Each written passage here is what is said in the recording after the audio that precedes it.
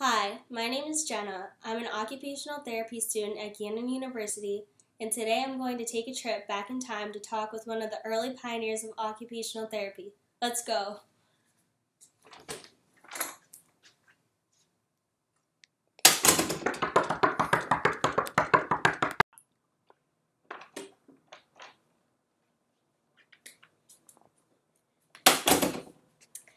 Eleanor Clarke Slagle was born on October 13th, 1871 in Hobart, New York. Oops, looks like we went back too far. Let's go further ahead in history.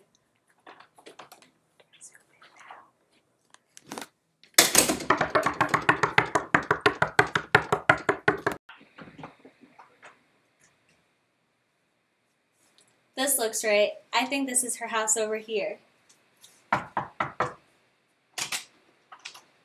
Hello, I'm Eleanor Clarke Slagle.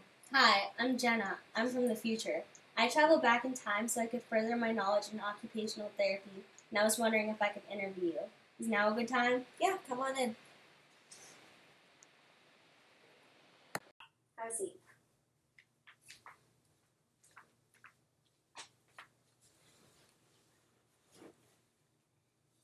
Would you mind if I asked you a few questions? No, go right ahead. First off, how did you become interested in occupational therapy? Well, my father had become disabled due to a neck injury he suffered during the Civil War. Also, my brother had gone through tuberculosis. So since my family had been through disability, I have seen OTs work with them. Also, while working at the Kankakee State Hospital in Illinois as a social worker, I became very inspired to work in the field of occupational therapy. That's very interesting. I want to work in occupational therapy because I too had a family friend that was disabled. I always saw occupational therapists helping him, and I began researching more and more on the profession, and I fell in love. Okay, enough about me. I remembered a lot happened in 1917. Could you elaborate on what happened in that year? Yes, in 1917, this was the year the profession was formalized.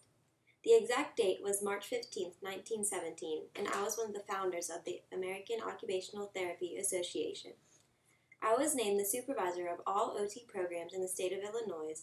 I also started the Henry B. Favreau School of Occupations, which served as a model for other occupations programs. I also conducted occupational therapy training courses at the Hall House in Chicago. Wow, you were very busy during that year. So, is there anything else you did in your lifetime? Of course, I was a very busy woman trying to promote the profession. From 1918 to 1922, I directed occupational therapy research for the state of Illinois and then organized a therapy program for the state's mental hospitals. But up until this period, occupational therapy had not been taken seriously as a medical career. Therefore, I began working to promote the field of occupational therapy as a professional occupation. During the third annual meeting of the National Society for the Promotion of Occupational Therapy, I was elected president. In 1922, I established the headquarters of AOTA in New York and worked as a director of OT for over 20 years at the New York State Department of Mental Hygiene. You've contributed so much to this profession. Occupational therapists everywhere look up to you. So, I just have one more question for you. You established habit training. Could you explain what this is? Yeah, habit training is a method of re-educating patients on decent habits via substituting helpful habits with the bad habits. This training required all hospital personnel and took place 24 hours a day. I summarize it as directed activity, and it differs from all other forms of treatment in that it is given in increasing doses as the patient improves. Thank you so much for all your time. I can't wait to go back to my class and share everything I learned. No problem. I'm so glad you came to visit. Have a safe trip back to Gannon, and I hope you use my research to further the field of occupational therapy. I guess it's time to go back to Gannon.